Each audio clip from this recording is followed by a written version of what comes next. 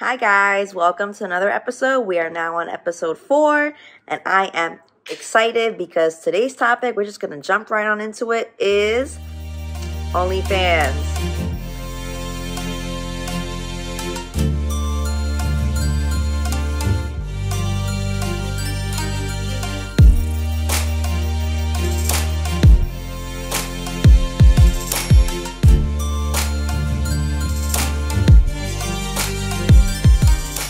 Yeah, you can already guess why this would be a popular subject, because I feel like it's just talked about, even though like a lot of people don't know that OnlyFans has been around for a couple years now. I would say probably about three plus years or so. I know I've been on. It's gonna be 3 years for me in February. So yeah, it's been around for a while, but you know, I personally feel like a lot of the popularity, or like why it became so mainstream, is because of the pandemic. Like, let's be honest. Because like I said, it's always been a thing, but now people, you know, people knew about it, but then people started joking like, oh, maybe I'm gonna make an OnlyFans because I'm not working right now and I need some extra money, blah blah blah blah, like, which is fucking valid. I understand, like, we all need to, like, you know, some of us who didn't have a side hustle or whatever needed to do what the fuck you gotta do to make ends meet during a time like this. I get it, but OnlyFans is not for everybody. And that's kind of like what I keep drilling into people's heads, like, and that's okay, because you know what, OnlyFans isn't for everybody, but painting isn't for everybody, fucking welding isn't for everybody, accounting isn't for everybody. Like, there's different things that we're good at, or that we have a talent in, and that, you know, fucking works for us. So so obviously we all know what the fuck OnlyFans is. It's a social media based tool, like, but it is social media, but like, you can, so obviously you post uncensored work on there. Like, it's not, you're not gonna get banned or flagged like you would on Instagram or Facebook. So that's the good thing about it. And obviously the better part about it is that you can make money honey, from this shit. You know, you set a price for the page, you know, so people won't see anything until they pay for your page. Some people do have free pages, which is cool too, but either way, there's some money, like, the incentive behind that as well. So it's a great time to be alive. I feel like, even though people have been late to the game and people didn't know about it, I understand how some people maybe were skeptical a little bit at first. Maybe they wanted to see how shit was going for other people, and then they try to rock with it. I've been doing it for almost 3 years now. About to have like a little 3rd anniversary party or some shit. I don't know. I have to think about that. So like, I mean, what are the fucking? Let's just do it. Let's dive into the stereotypes, because I already talked about how wonderful OnlyFans is and how you can make money from it. And if you're someone who takes it serious, you know, it could be a difference from making side money to making some real money that you don't have to, that you can quit that fucking job you hate so much if you see fit. You know what I'm saying? But of course, with all these great things, you know, or like new platforms that are on, you know, that are coming out, there will always be people that will have something to say about it. That's expected, and I'm fine with that, you know, because it's just like, a lot of us do so much shit for free. And you could think about this to yourself. Like, think about all the stuff, and I'm not even talking about sex, so we could talk about that. But like, just think of all the shit you've done for free, and you know, like, you should have charged for it, and you're thinking about it like now, like, god damn, you know what I'm saying? Like, fuck it, man. We all out here to make $1, and I just strongly feel like people should just be hustlers and just be open-minded to shit like that, especially during the fucking pandemic, when you're like, oh fuck, what do I gotta do? You know what I'm saying? But so the stereotypes, I mean, obviously a lot of people feel like, you know, if you have an OnlyFans, for one, that you do porn, which I will say, not everybody on OnlyFans does porn. Not everybody does it. Some people are not comfortable with it. Some girls are just cool with their models, you know, and they take the boudoir sexy photos, and a lot of them Instagram will ban you and delete you for posting it. So it's just like, fuck it. And that's how I got started into it. I said it like on my first episode, is that's how it started for me. Is I just was, you know, there was a lot of photos that I couldn't post because they showed my genitalia, my titties, whatever, and even a little bit of shit gets you fucking banned. So, you know, that's so some girls, you know, or some people rather, they just do that. They're just okay with showing their boobies, their private parts, but they're not into, like, you know, I'm not fucking nobody. I'm not even, you know, I don't do camming, so, like, I'm not gonna play with myself, which is totally cool. Like, everybody has, like, their boundaries and what they do and don't do. My argument always has and always will be, just be honest about it. You know what I'm saying? Because, you know, like I said, the misconception is a lot, which I get it, there is a lot of porn in there, obviously. Like, hello, look at me. But I do respect people that don't do it. So then when some of these girls get asked these questions, they get mad. Like, oh, what the fuck? Like, I said I don't do it, but it's like, you know, it's like you can't really get mad at it, but then you just be straight up. Be like, listen, this is what I do, this is what I don't do. You'll always get people who ask fucking questions. It is what it is. It's the name of the fucking game. So, I mean, so obviously there's that. And then there's just people who obviously just feel like the way that they do about, you know, porn stars or people who do this type of sex work, is that you're easy. That, you know what I'm saying? That someone's just gonna purchase your OnlyFans and, you know, they're just gonna fuck right away. It's just, it's all the old shit that we knew and we grew up with that we love. And it's just, it just became more like, now that we're in the social media and digital age and shit like that, like, now it's just made it easier for people to be like, oh, she's a fucking whore, she's a slut because she's showing her pussy all out and blah, blah, blah, and she's promoting her OnlyFans on her social media, which everybody promotes their businesses on social media. Hello, like, are you fucking kidding me? So obviously there's that. I don't want to divulge too much in that. And then there's also another stereotype, is that, like, for pricing, because everybody has this thing about price of pussy, right? And just a lot of people feel like, oh, well, this girl's page is $6 and this girl's page is $25.99. Is that the worth of your fucking pussy? Blah, blah. So tired of this. You know what I mean? There's just a lot of comparison too. And there's all like, you know, especially when it comes to prices, like, oh, you charge for this. Oh, well, I charge for that. And I don't, da, da, da, da, da. And it's just like, whatever the fuck works for you works for you. And it obviously does not mean that your pussy is worth $6.99. Like, I don't understand. I don't get it. Some people, but I just have to bring it up because it's still a thing. And what's another stereotype? I guess that a lot of people feel like if you do OnlyFans and damn bitch, like, you hit the bottom of the fucking barrel. Like, that's where the fuck you got into in life, is that, you know, you're on this fucking website and you're just selling your shit, you know, or your nudes and your videos. And it's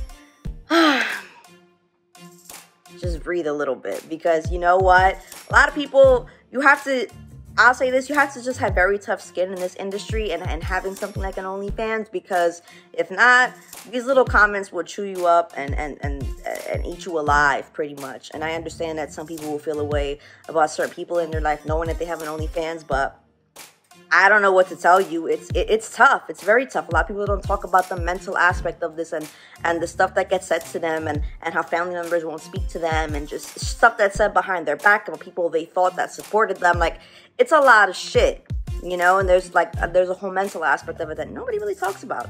So that's kind of what I say, because people are going to say rude fucked up shit all the time. And most of the time, it's from people who don't fucking know a thing about you either. They're the ones who will really, like, be going hard, like, hating on you.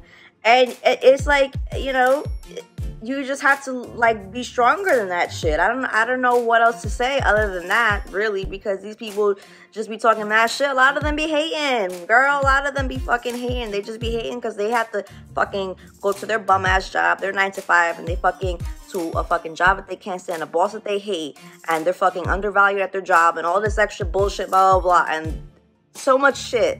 And then they take it out on you because, you know, you're doing what the fuck you gotta do. You enjoy what you do, and you're making money from it. Like, that's just almost like a hard thing for some people to grasp.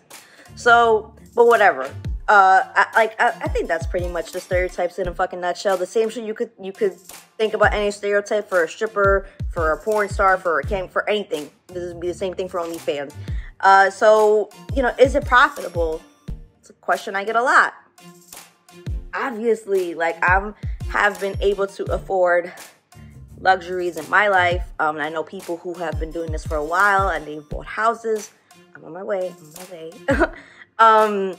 You know what I'm saying? So yes, to answer the question, yes, it is profitable, but it is a hustler's game. And I know that a lot of people, they say that they're a hustler, and I don't take nothing away from nobody. I'm like, yo, if that's what, if you know, some people are good at this and they're good at that, I won't take that shit from you. But this is a different type of hustle. You're selling, you know, yourself and in your body, you know what I mean? Like, maybe not physically, but again, so it is profitable, but it's up to you. It's an entrepreneurship thing. So you can, you know, you determine the difference of you making $45 a month, $4,500 a month. That's really what it is in short term. So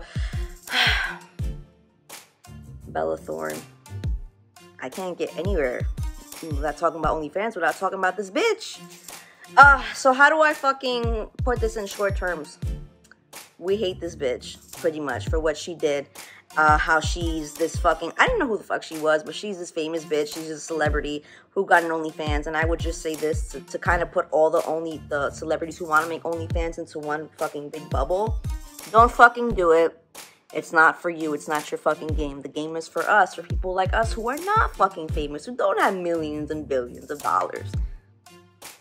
That's really the name of this fucking game, of this game, at least, you know. It's like, so when people like her, who already are going to fucking make money right off the fucking gate, because of who they are, because of their status, because people know who the fuck they are. Some of them may be household names, you know what I'm saying? Like, so they're already just gonna make money off of that.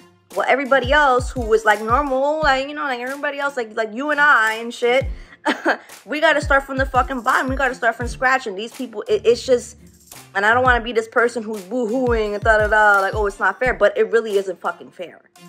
And everybody can find something in their life or something that directly affects them and will say, like, yeah, that's not fucking fair. That's fucked up. A lot of the shit in society is fucked up. And they're more fucked up to us, to sex workers, for the little people. You know what I mean? It's like almost like we had something that was given to us like a gift. Like, oh my God. Like, OnlyFans does amazing shit for me. It has changed my fucking life on some real shit. And I'm not one to be dramatic or whatever, but it's the truth. So, you know, like, this was given to us. And then now celebrities are hopping on the bandwagon. It's like they're yanking, they're taking away from us. It's like a reverse Robin Hood.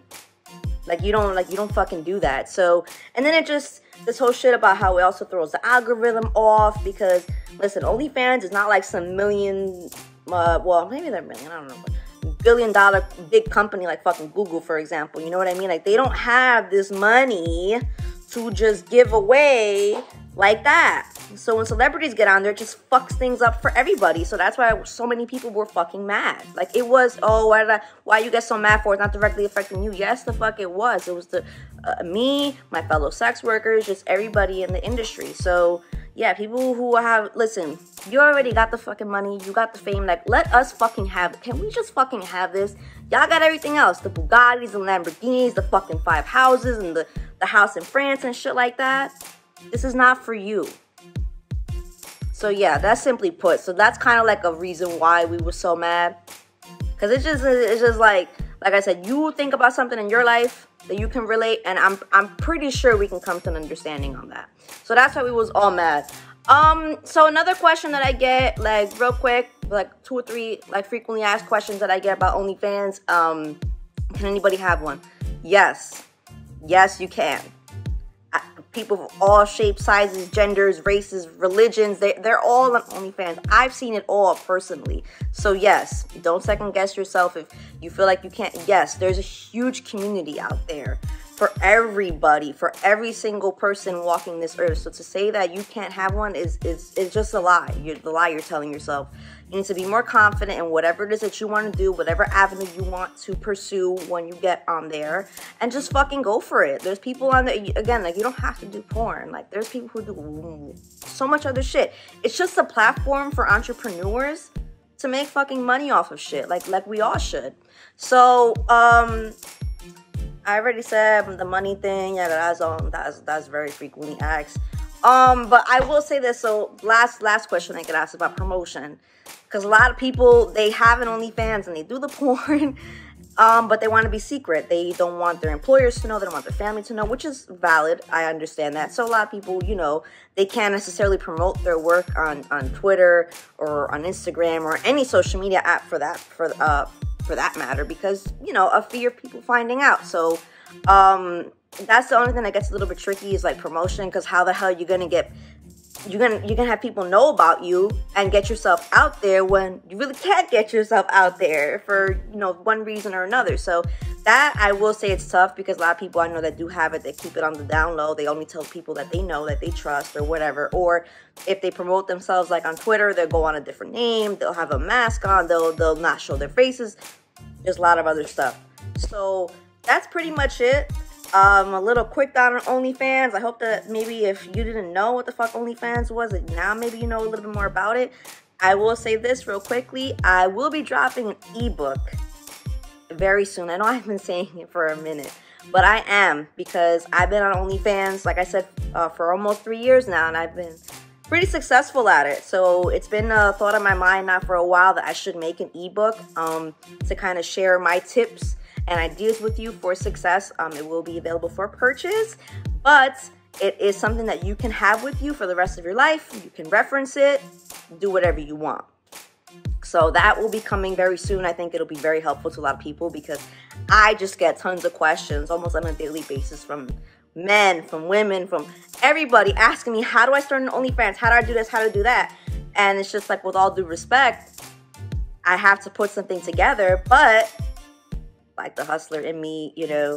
But like I said, it's something that you can also have. It's not like you just get this one thing. You have this, so that way you can go look for it. Look for any of the answers that you have, questions that you have, the answers will be there. So look out for that, coming very soon.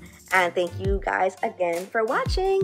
Every Monday, new videos will drop. So stay tuned for next week. Bye.